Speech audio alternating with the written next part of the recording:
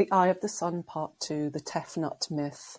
And Mark Smith, Emeritus Oxford Professor in Egyptology, provided this myth for me. This includes excerpts from the original text of the goddess myth, translated by Mark, and some of the translated material has been put into English for the first time. So prepare for Part 2 of this beautiful myth and prepare for some magical soul-making alchemy. So Part 2.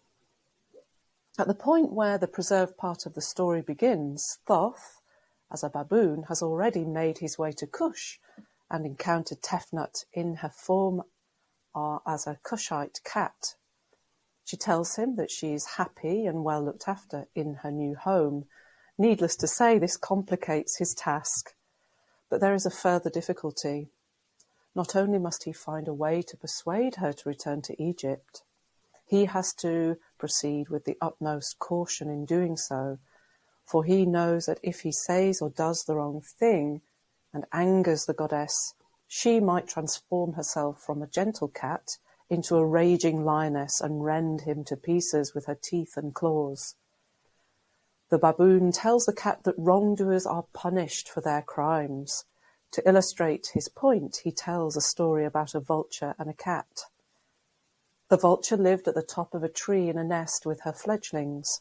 The cat lived at the base of the tree with her kittens. Each was afraid to go out in search of food for her offspring. The vulture thought that if she left her young unprotected, the cat would attack and kill them, and the cat believed the same about the vulture.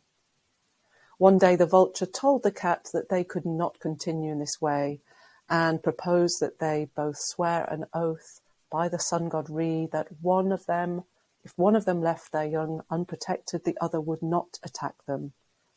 Despite their oath, one day when the cat had gone out in search of food for her kittens, the vulture swooped down and carried them off to her nest and fed them to her fledglings.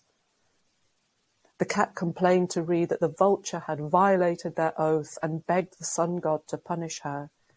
Accordingly, one day the vulture saw a man cooking some game which he had caught. She swooped down and snatched some of the meat from the fire and carried it off to her nest. Unknown to her, however, some burning coal still clung to the meat, so when she set it down in her nest, it burned a hole in the bottom and her fledglings fell to the ground and perished. Following this story, the baboon makes an impassioned speech about the importance of having a home, a place where one truly belongs. Everything on earth. There is nothing which they love more than their place of birth, the place where they were born. He tells the cat that the temples of the upper Egyptian gods in Lower Egypt are built so that they open towards Upper Egypt, while those of Lower Egypt gods in Upper Egypt open towards Lower Egypt, because the hearts of the gods and mortals are set upon their homes, that they might be content in them once more.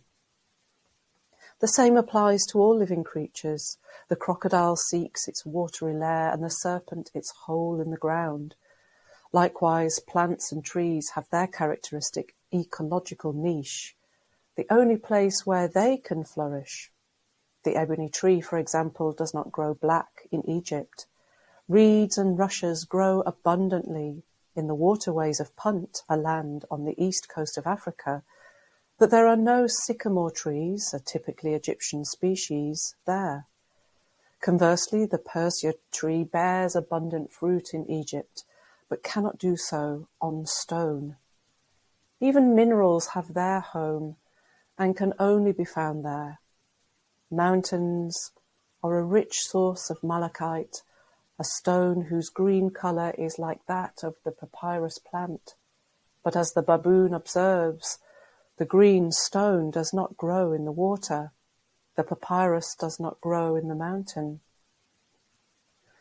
The baboon goes on to point out that the attractions of other countries, however enticing they may be, are not necessarily superior to those of Egypt, telling the cat The foreign lands which sparkle with genuine turquoise are not the equal of a single stalk of barley which grows in your green fields, because the barley provides sustenance and allows everyone to live.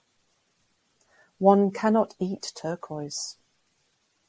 It is better to dwell in a humble place where you truly belong, where you are valued and you can fulfill your potential, than to live in a grand edifice which is totally unsuited to you. In the words of the baboon, they do not build a palace for the bees.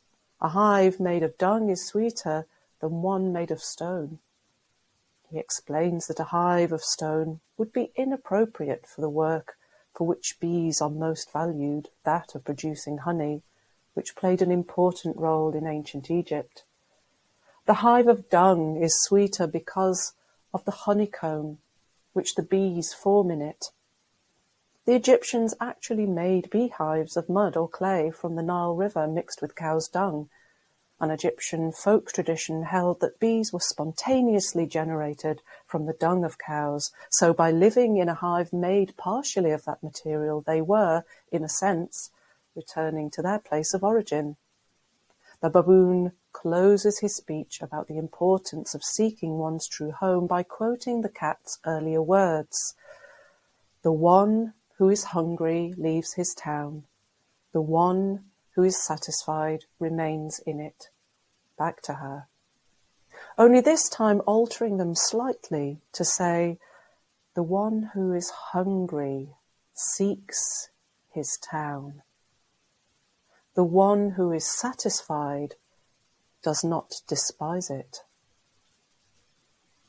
Tune in for part 3 soon.